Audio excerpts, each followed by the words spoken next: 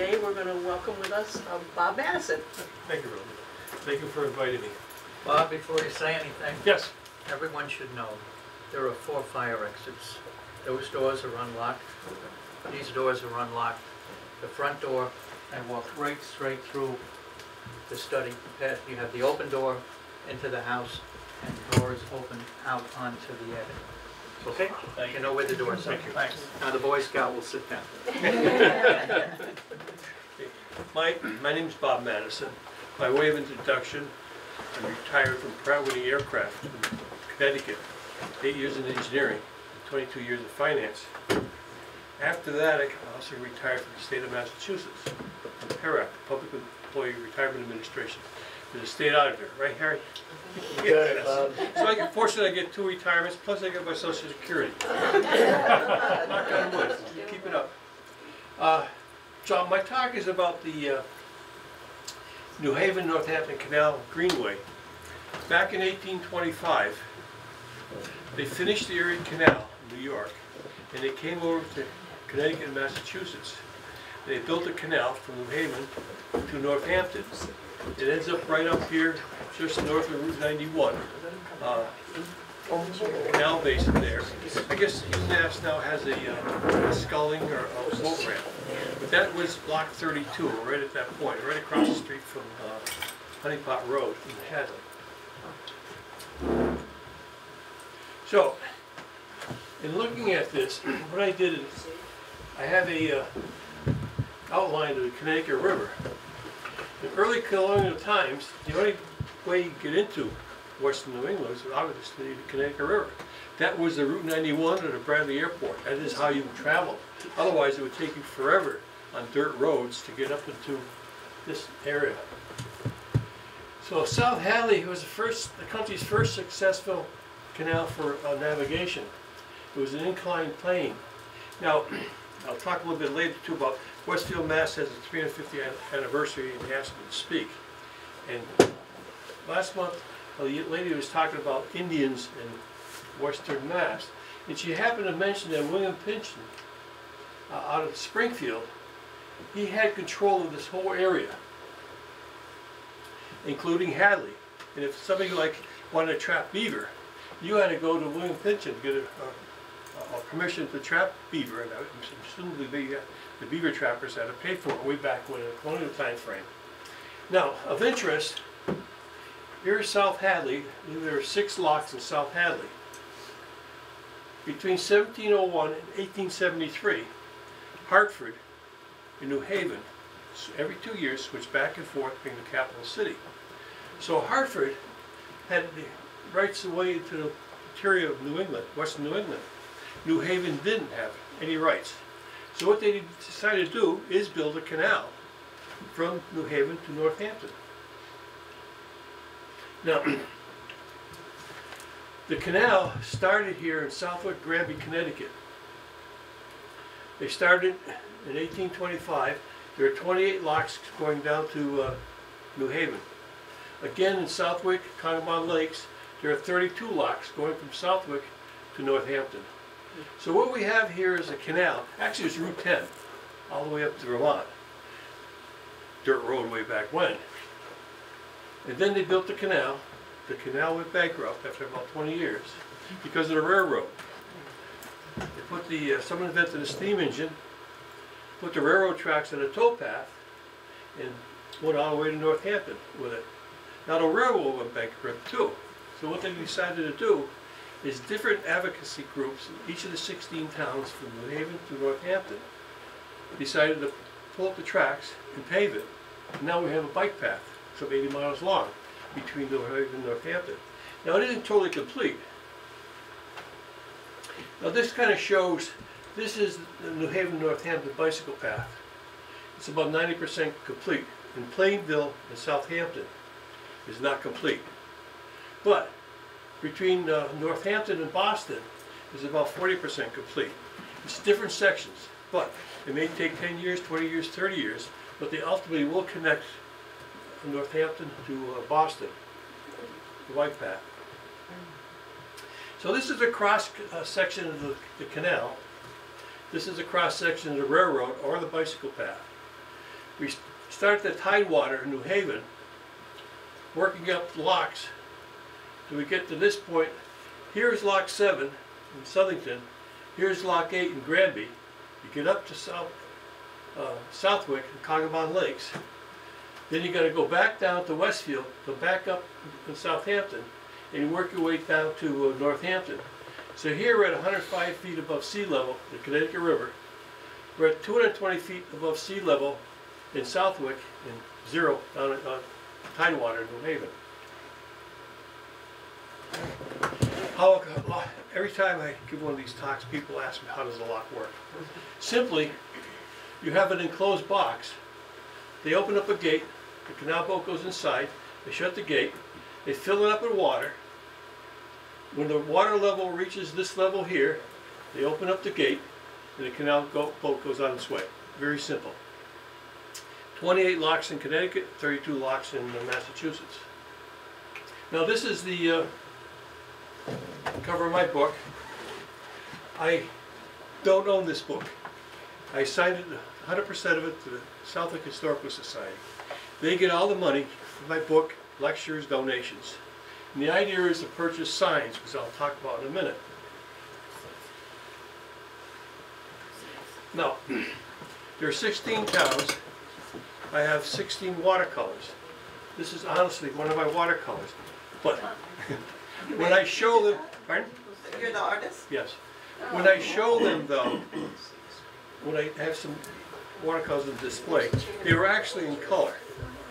But in 1825, we didn't have cameras then. It wasn't until the Civil War. At the Civil War time frame, it was black and white. It wasn't really until like World War II that they came out with color. So I decided I don't show color at all. Plus, if I make mistakes in color, you know, it doesn't show up in black and white. Makes it easier. But this here, I'll talk about this. This is Westfield Little River. When I painted this, I was down about here. And I'll probably get into this a little later on. But right here, if you look at the Little River, you see a foundation, stones. And if you look here, there's rapids. Between this foundation and this foundation is 40 feet. So I just went 40 feet, 40 feet, 40 feet, 40 feet, 40 feet. This whole thing is 320 feet long. Now to me it's important. I went to Westfield High School, graduated in '61. And I lived nearby here. But then, way back then, I didn't even realize a canal existed in Westfield. And I'll get into that in a little bit too. So everybody knows these symbols. Coca-Cola, Tony the Tiger. The idea is, as I mentioned, Southwick Historical Society will donate 2 signs to each of the 16 towns from New Haven to Northampton. And this is kind of like the same kind of logo that will be on each sign. Now in Connecticut, they like the Farmington Canal. So these signs will go wherever the canal crosses the highway. That's where we'll put these signs.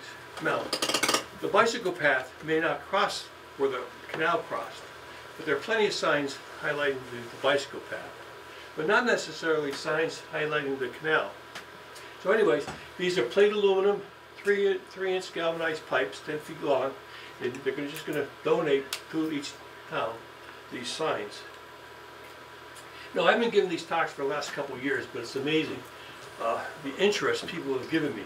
The Republican Plus, New Haven Register, various groups, historical societies, libraries invited me to talk, and I enjoy this. I've given talks to 3 people in Westfield's 350th anniversary. Of course, it's Westfield, and every month they have a featured speaker. So everybody in Westfield really gung-ho about these speakers. Actually, 403 people showed up for my talk. I thought it was amazing. I didn't expect that at all. Now, when we get to Northampton, I'll talk about how my book's organized. So, the first, New Haven, the canal, I'm starting off in New Haven, Connecticut, and working my way north. This sailing ship happens to be Amistad, the slave ship. In 1839, the slave ship was in New Haven Harbor. So I decided to put that in the New Haven Harbor. You can't see it here with the picture, but there's a canal boat here. Each one of my chapters has a canal boat. And each town I picked out something unique. The framework, if you will, the canal. But there's a basin here. So the tides go up and down. At the right moment, they open up the gates, and the canal boat will go inside or out. Then as the tide rises or lowers, they'll shut the gate. Then the canal boat could go into the first canal and work their way up. So this is actually a basin. And there's a basin here in Northampton, across from Honeypot Road in Northampton. There's also a basement where all the canal boats would marshal, if you will, park their different boats. Now, starting in New Haven, this goes through downtown. It's a little over a mile and a half. My book takes the bicyclist, a hiker, from New Haven Harbor up to Yale campus. At this point, Yale campus, it's a nice shot all the way up to, really up to Westfield. With a little bit in Plainville, Connecticut, they don't have a bike path. They're having a problem with the Pan Am Railroad. The railroad is right on the canal, which will be right in the bike path. And the railroad doesn't want bicyclists to be bicycling near an active railroad. So New Haven has a multi-million-dollar contract to extend the bike path along the canal. I guess there's only one house that's a holdout. They don't want the bike path by their house, but they're going to take it over by eminent domain, what I understand. So this is a picture of Dr. Carl Walter, was a retired physician of Lowell Hospital. He has created maps from New Haven to Northampton. This here, hopefully everybody can see this, it's kind of pale, but this is New Haven Harbor. This here is where Route 95 is right now. The basin I was talking about is right here. New Haven Railroad Station, Union Station is right here. However, that's the early 1800s. Move forward, this is the way it looks today. They filled all this in. This again is Route 95. This is the harbor. And the basin was right up here. So a lot has changed in New Haven. Next town up is Hamden. Again, from the Yale campus all the way to actually Westfield. It's all nicely paved or well marked.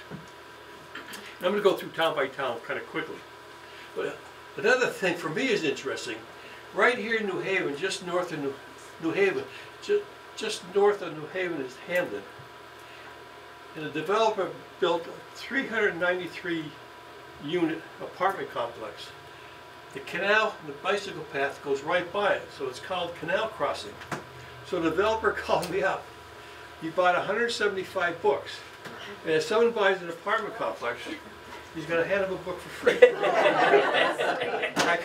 I went along with that, that's fine. It remains at Lock 14 in Hamden, Connecticut. Route 10, this is the lockkeeper's house. This is the railroad path, or now the bicycle path. And the lock is right here. Again, I'm not sure about the visibility of it all. But you can go Route 10, park behind the lockkeeper's house. Park your car and walk to this point or bring your bicycle to this point. And you can bicycle all the way down to New Haven or head north. Again, I'm not sure. Way in the back, can you see this? They can see over there. It's okay.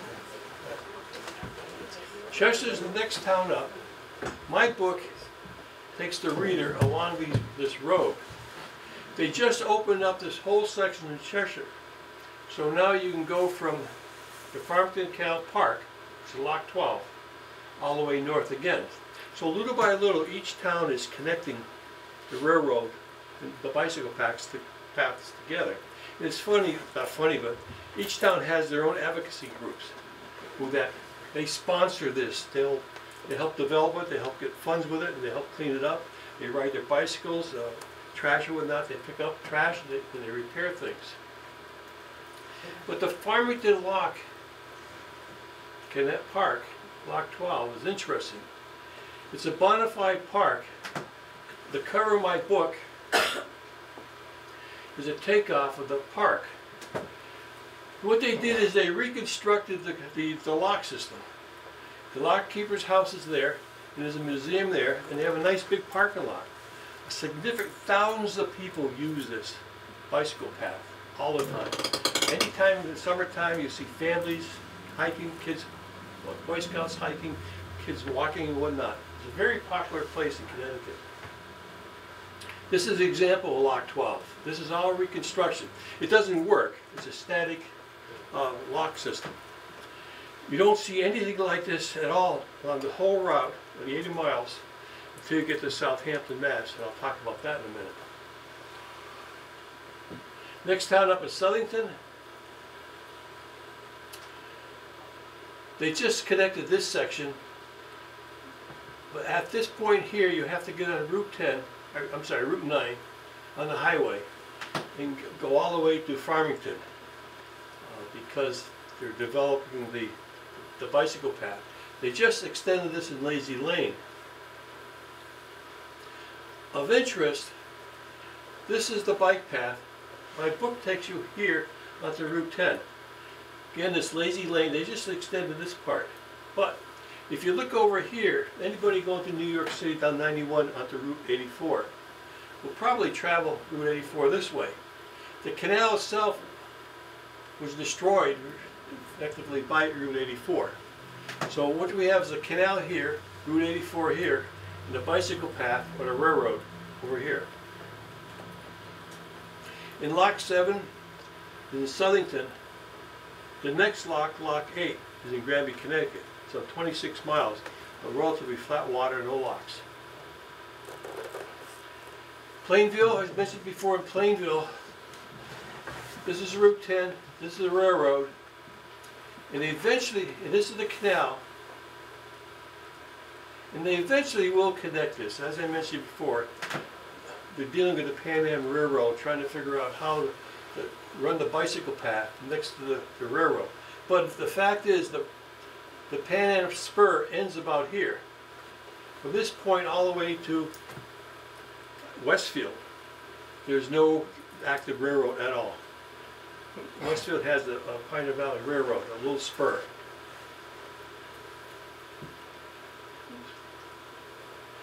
Now, try to go back one.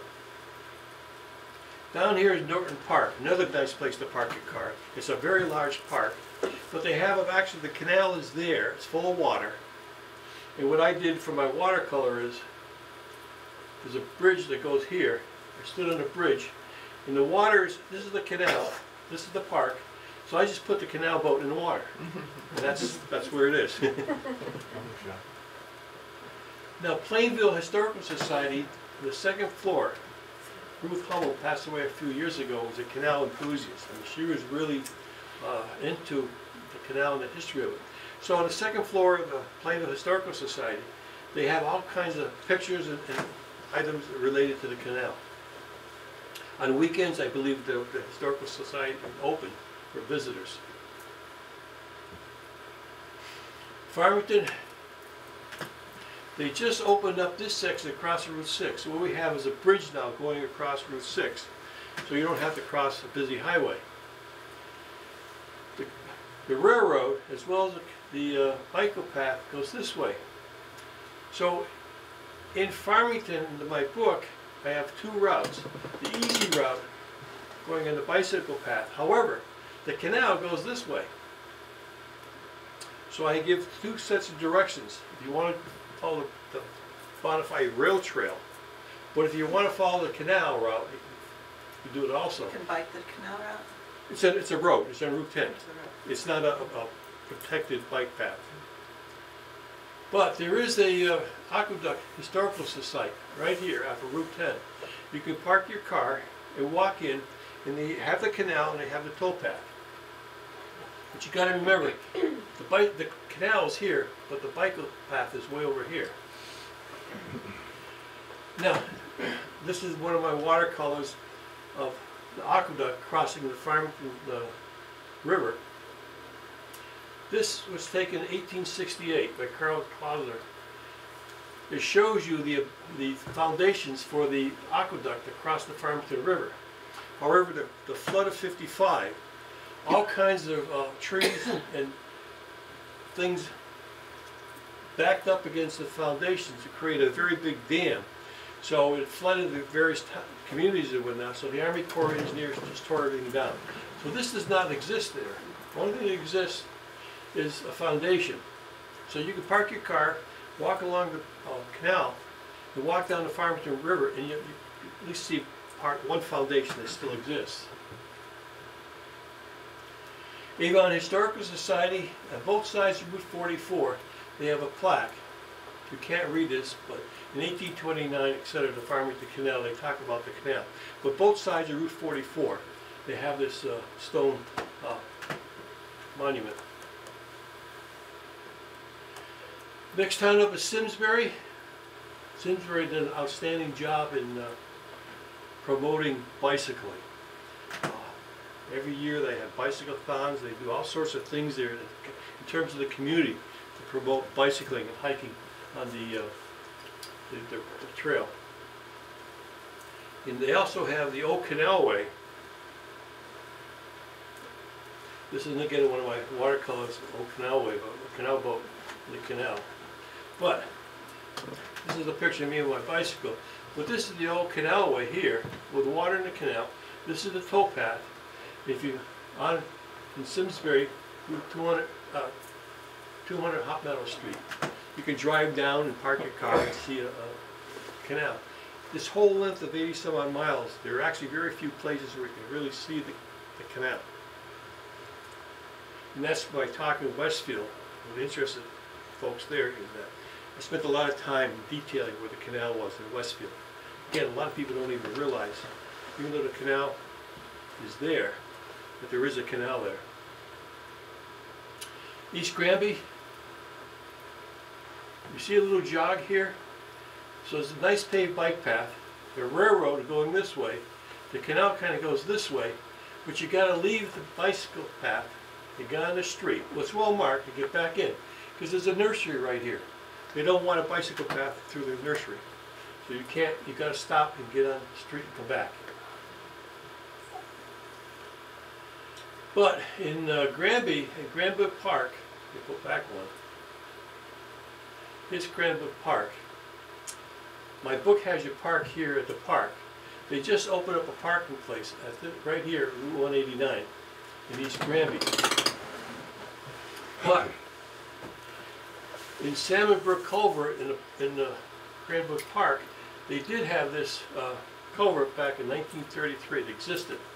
So this is the water. The canal boat crosses over the top of this culvert.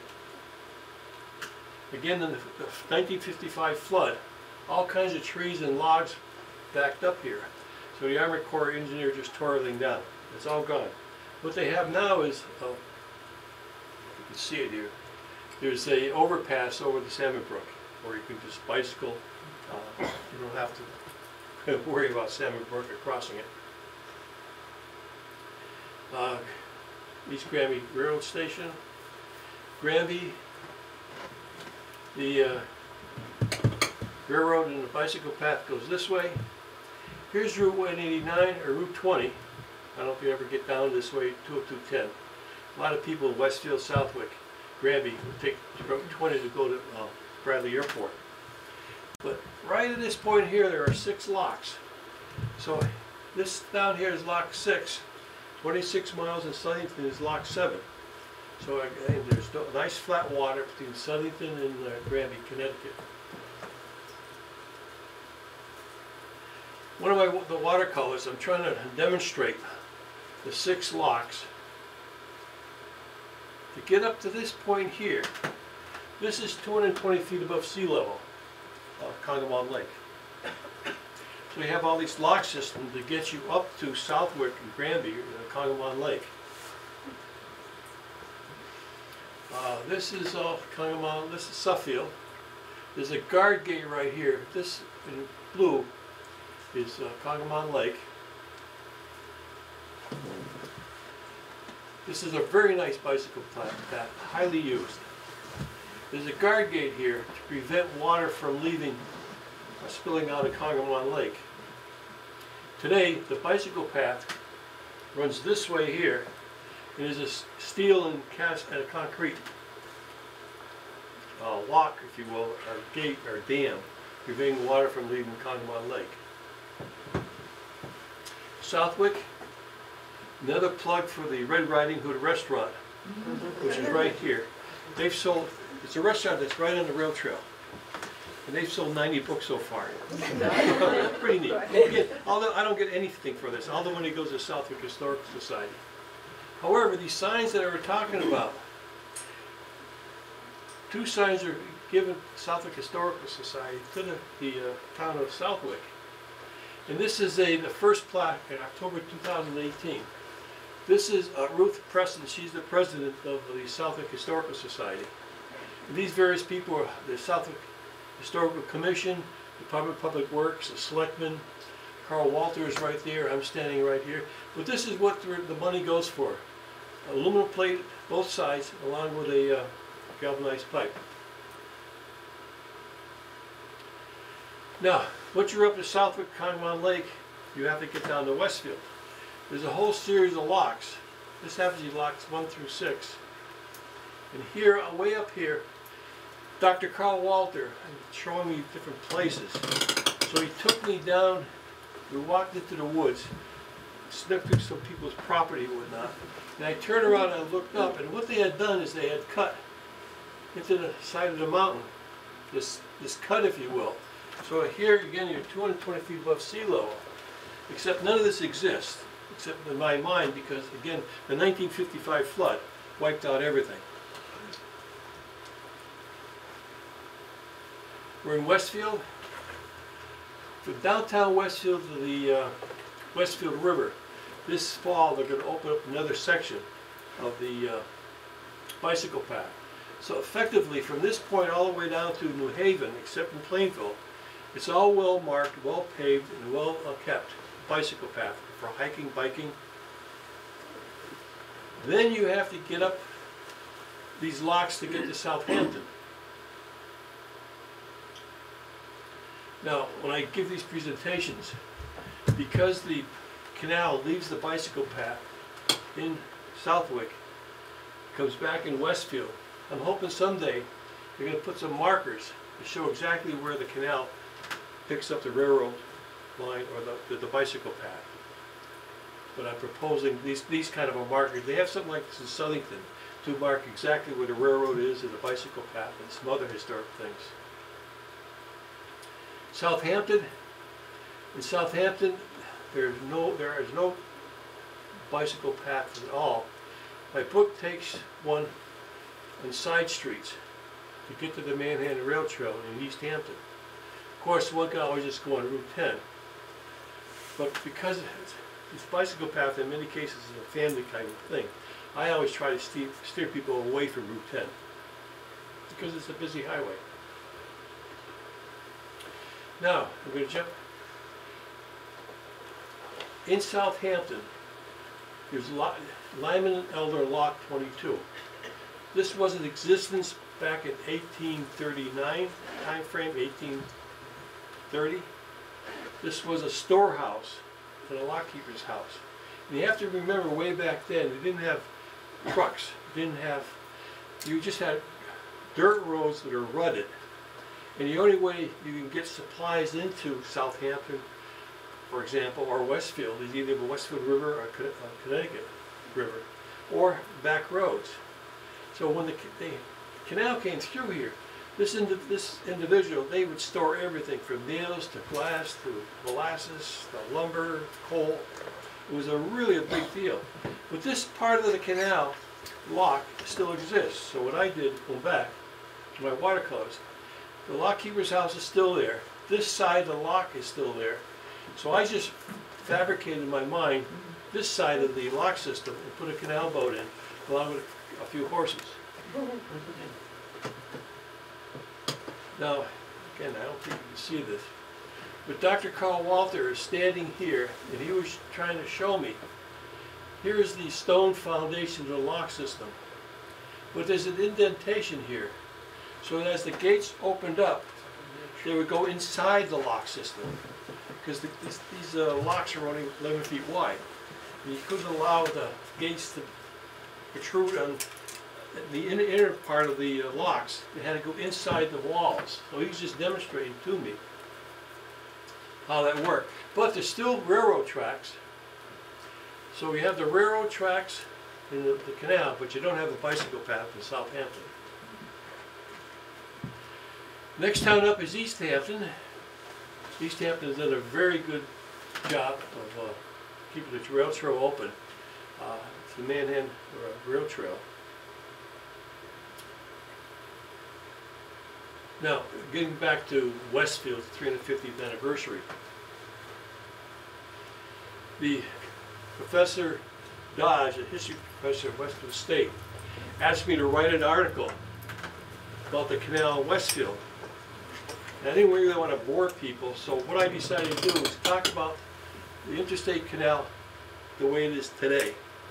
And in Westfield, the only places that you can actually see the canal is when it goes through wetlands or side of mountains or hills. The rest of it, downtown Westfield, is gone. The railroad took it all over in terms of a right-of-way. So what I try to do is describe to people where you can actually park your car, you walk across fields or walk into the woods, and actually walk on the towpath or see the canal, because there's still parts that exist. Then I do give a history of the canal. So this summer there'll be an article for Westfield State about the canals in Westfield. Now, if you're interested in the canal in South Hadley, Westfield State University, they do have an excellent article about David Bell. So you can Google Westfield State University, the Historical Journal of Massachusetts, and pick up this article. It's a well-written article about the canal in South Hadley. Now, I'm just going to kind of briefly describe my book as it is in Northampton. So what I have is a map. Each chapter has a map. I don't think you can see it here, but I'm trying to show, this is the Connecticut River, this is Hadley, this is Honey Pot Road, this is where UMass has their sculling station, their rowing station. This is Route 9 going across the Connecticut River here, and this is Route 91. So this is the basin, like in New Haven, for canal boats and marshal, load, unload. Northampton had the same kind of marshalling area across from Hadley. So I don't know the total impact of Hadley in terms of the traffic here in the canal, but fortunately Northampton and Hadley had two canal systems filtering in boats along the Connecticut River, or to the Connecticut River.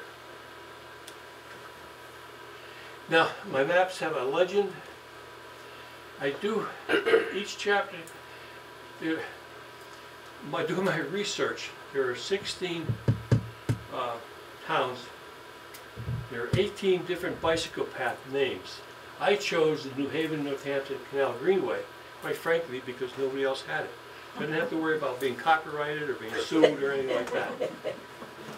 But Northampton Bike Path, the Manhattan Rail Trail, I show the route, I show the distance to Northampton, 6 miles. My book stops at the border. I try to find a convenient place at the border of each town so we can work our way north. There are in Northampton, just like in Westfield or in Farmington, they have 2 routes. One route is the rail trail, the way it exists now.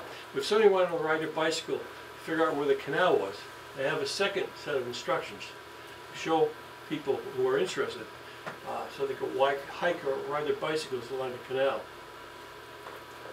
So I have instructions, a trailhead, a beginning and an end. Then I have little arrows, left, right, go so many miles, such and such a street. So I try to guide everybody street by street along the trail, if you will. Then I have a little bit of history of Northampton, each town. I have a history of the canal in each town. I have a little bit of history of the railroad in each town. Then I have a watercolor of each town.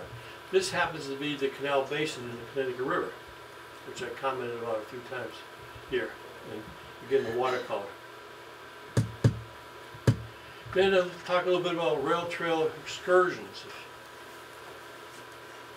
In the back of each chapter, I take folks from New Haven going north, but say you want to go south. So we start in Northampton and work our way down to New Haven. There are instructions so you can go both ways.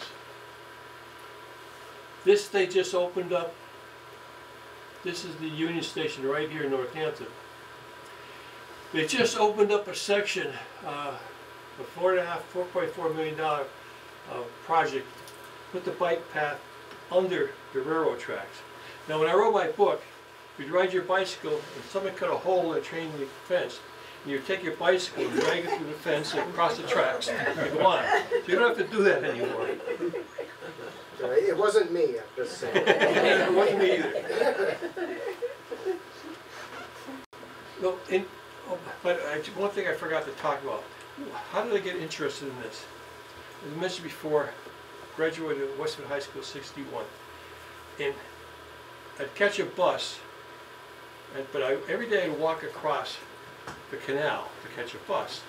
But I didn't know about it. It wasn't until maybe 30 years later I attended a lecture by Dr. Carl Walter at Westwood Library, and he was talking about the canal in Westfield. I said, the canal went right next to my parents' house. With vines and water and beer cans and stuff. Nobody cared about it. So it dawned on me, you know, bulldozers would come in, they knock it down and build houses. I said, what a shame. Nobody knows that a canal existed. So I said, well, you can write a book, but in reality, a book can be boring. I mean, okay, canal is 20 feet wide at the bottom, 34 feet at the top, minimum 4 feet of water, etc., etc. Then it dawned on me, they got a bicycle path now where the canal was. So one thing led to another, and that's how I came up with my book about a bicycle path that follows the historic canal. But a lot of people don't realize that a canal existed from New Haven to Northampton. Even like myself, you can live right next door to it and totally clueless. So, to summarize, we have New Haven to Northampton. Eventually you're going to go to Boston from Northampton, a bicycle path. This is the end of my talk. This is the bridge that goes over the Connecticut River. And thank you very much. The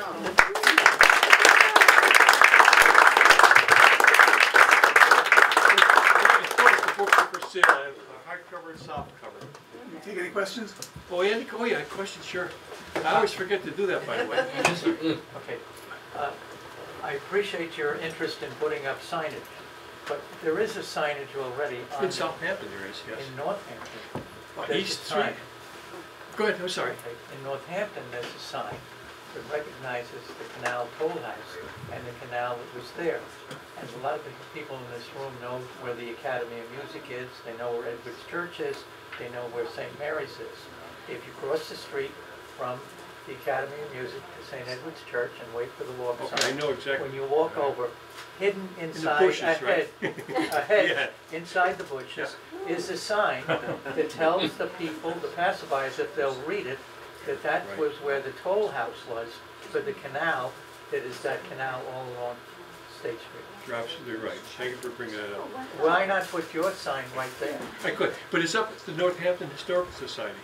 And I've tried to reach out a few times to them, the Forbes Library, and so far nobody's contacted me. So, but in 2025, it's 2 centuries have passed since they started the canal. I'm going to start all over again. Of course, the whole idea. But thank you for bringing that up. We could cut the hedge.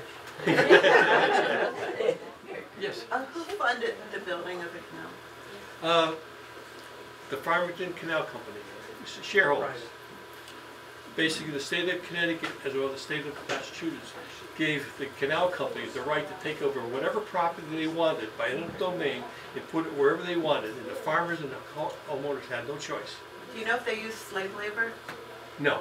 A lot of Irish laborers, though, or local laborers. Seriously, that's the way it was. Just like in the railroad. Okay. But no slave labor, no. Yes, sir. So how did they collect revenue? Tolls. At the locks? At the Or- locks, yes. I don't know which locks, but it was purely tolls. And that's the only way to fund the repair of the canal itself was through tolls. But you've got to remember, it's Route 10. It's all dirt road. And people also had tolls. If you were riding your horseback or carriage going north on Route 10, you had to pay a toll. But if there were no bridges either crossing many streams and rivers, and it was muddy and all that stuff, through tolls. Yes, sir. How did it get through Northampton? I'm an amateur historian, but I've always been fascinated how it got from Veterans Field, which is, you can see it there, and then it goes onto Old South Street, I believe, and then down State Street. Let me just kind of go back here. Trying to. Oops. Jumped ahead. So this is Northampton. We started at the train station. Yeah. This is downtown. Right. Here's the river. I'm trying to, you're talking about the Veterans Field, is that it? That's where, yeah, and then it somehow goes up, That's, down. here's the Veterans Field right here. Right. So the canal pretty much follows Route 10. Yeah. It's the best I can describe. It's all gone. Yeah. Well, the river changed. And there was a brook here in my research somehow. There was also a brook in this general vicinity. I don't know what happened to brook, whether it's been buried or not. It was rerouted. Or rerouted? Yeah. So the canal ends in Northampton, it doesn't go any It further ends in north. Northampton. But, I'm glad you brought this up. The ultimate plan was to go all the way to St. Lawrence River. Wow. And that was the plan. In Canada? In Canada, all the way up, yeah. Now, to start this out, there were locks, if you will, in Connecticut River locks. But they were not gonna use Connecticut River locks to go to Canada. So They was were this gonna have contem- their own locking systems. so the Erie Canal was kind of contemporaneous with this? They built the Erie Canal first and finished it. Then the same engineers came over to Connecticut and Massachusetts and they designed the canal system. And if you ever walk this, it's amazing. How in the world 2 centuries ago did they figure it out? You know, horseback and whatever, I don't know how they did it. Yes, sir. Well, how they did it, how did the Romans do what they did Sure, 2,000 yeah, years ago? they figured it out, They were yeah. smart. But I'm interested in the water supply for the canal system. It sounds like Congamon Lakes or a water No, supply. in fact, 2 major sources for water. One is the Westfield River, up in Warnoco, Russell, Okay, where the Warnoco Dam is. okay. That's a feeder line from So there. they had an aqueduct coming down? They had a ditch, if you will, to funnel water from Westfield River to Southampton. And at Southampton, it went north to Northampton and south into Westfield. Right. The other major source is the Farmington River in Connecticut. Otherwise, there are little streams and whatnot. And they did have droughts where it dried up. They did have mean-spirited people that would break in and drain the water out of the canal. Things happen. Of course, a lot of this, just like Route 91, went through people's property, they went through farmland and whatnot. The same thing as the canal and railroad. People were upset. The aqueduct, the one that was it destroyed in the 55, and now you said it's not there anymore? Yeah. Were those entirely masonry? And the Romans used to line some of theirs with lead sheets. Does anybody know? This was just stone foundations Right, and wood. and wood, That's just purely wood. It did not last very long. right. They didn't have line it with lead or anything else. Maybe they used clay, but that was it. But it rotted real quick, and it became very expensive after 10 or so years. So there was nothing in Hadley, but you mentioned a basin or a staging area for the canal boats in Hadley, or was it just in Northampton? Well, it was in Northampton. I mean, the Lock 32 ended in Northampton, but it's right across from where it ended is Honeypot Road, which is a field now. So I'm sure The Hadley. Honeypot in Northampton? Pardon? The Honeypot in Northampton, not Hadley. In Hadley. In Hadley, In okay. Hadley, yes. And But what in happened terms there? of where the dockage was in Hadley, I haven't a clue. But there was all open water. There had to be a dockage somewhere in Hadley. Had to be. So the boats that were gonna go down the canal would kind of stage there and, But they would stage in Northampton where the UMass sculling or rowing launch is, if you will. It's right there. You can drive, I have not done that yet, but it's paved now, you can drive down there and look at it. Yes, sir. How did they skirt the Great Oxbow? Of the Connecticut River? They went west. Well, they went west of it. They didn't even go there. In many places, the canal did not go into water except for Congamon Lake. They had to go higher than some of these lakes. So the streams would funnel down and fill up the canals. So they skirted the Oxbow. They didn't go close. I could go back and, No, that's fine. okay. Well, I could go back and show you, but it skirted, it didn't even go into the Connecticut River there. Why, I haven't the slightest idea. But, well, of course, they wanted to go downtown Northampton because it's a city. are there any prints of your watercolors? No, I don't sell anything. I do give prints, numbered prints, to historical societies along the route. I don't charge at all for the watercolors, I just gift them.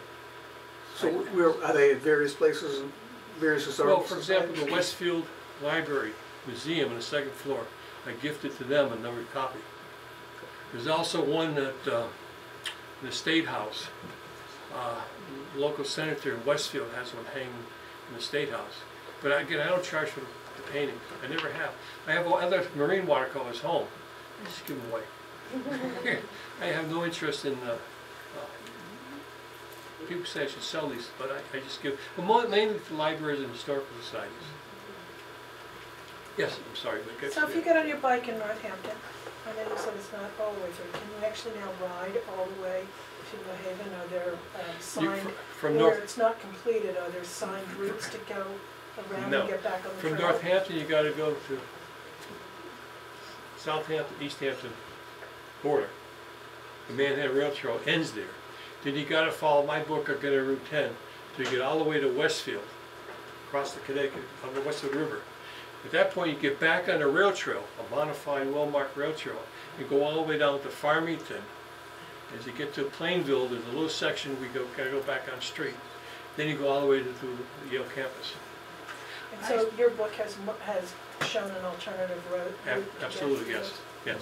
And is that marked on road or not? The trail is marked, yes, except where it goes on the street. Okay, so Like they in haven't marked Southampton, it as a you have to, now, I have a few maps here, which I can give you. I'm a member of the Farmington Valley Heritage Trail folks.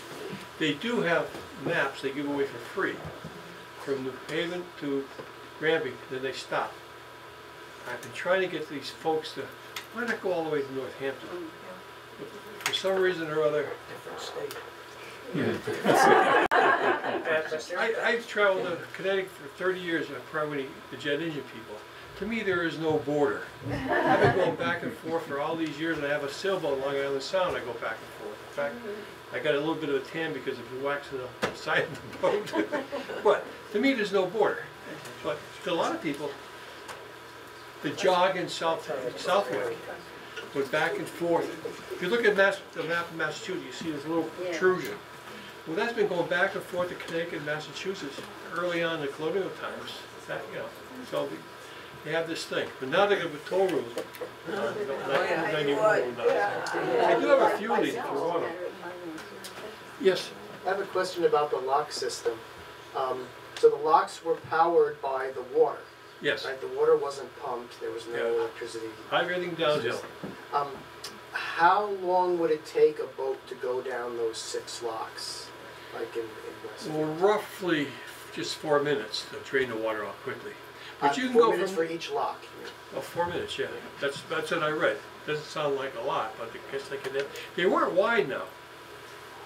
They were like 11 feet, 6 inches wide, the locks. The boats themselves are about 11 feet. So there wasn't a lot of water there.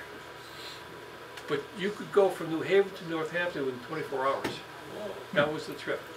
Now just think if you had to go by covered wagon or walking or something like that. Because way back when, 1800s, there wasn't railroads or buses or anything like that. It was hard getting to the interior. Right, I've operated a lock in Maine on a small river, and you get to jump out of the boat and turn the giant handles, and swing the door shut. I am sure they had the whole thing. It is really great. Now, Dr. Carl Walter, who has the maps, who I talked with about the canal, is building an aqueduct over the Farmington River, exact model. By the way, just another comment. When I wrote the book, I did not ask the bicycle folks for their point of view, their interest. I didn't ask the railroad buffs, you know, like the big eastern states. Every year they have this big railroad show.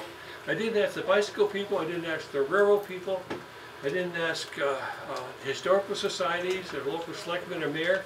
I was afraid that everybody would have their own spin on it. So I wrote the book, then say, okay, here it is. Thank you, Bob. Thank you. Thank you, and please remember, there's books for sale up there. Hardcover, softcover. Thanks a lot.